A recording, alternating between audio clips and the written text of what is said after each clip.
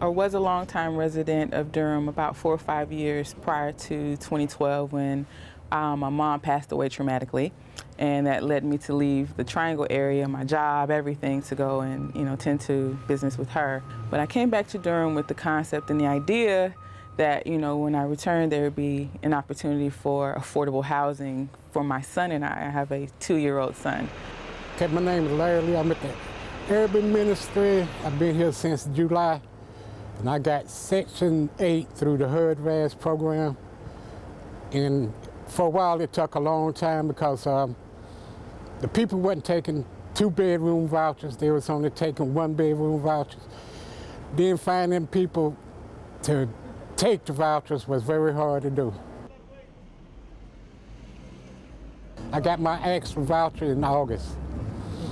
I made about 20, 30 calls. Then I paid one application fee, but after they got the application, they said I wasn't suitable for, because of my credit.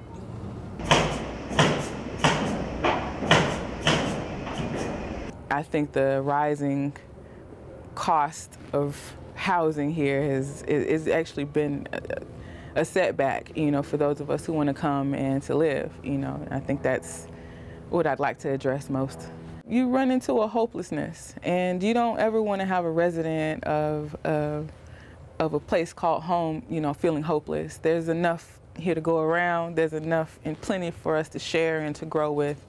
We don't want to feel helpless. We want to grow and prosper as well, and have the resources and to do so.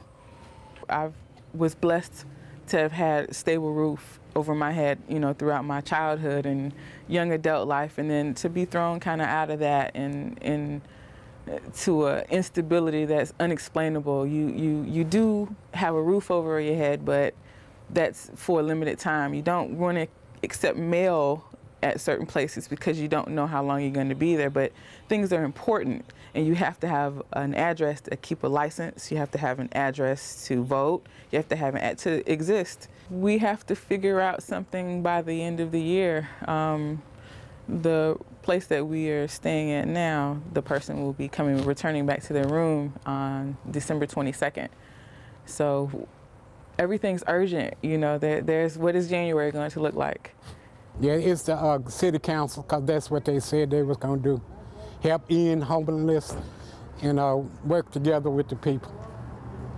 So do what you was voted in to do.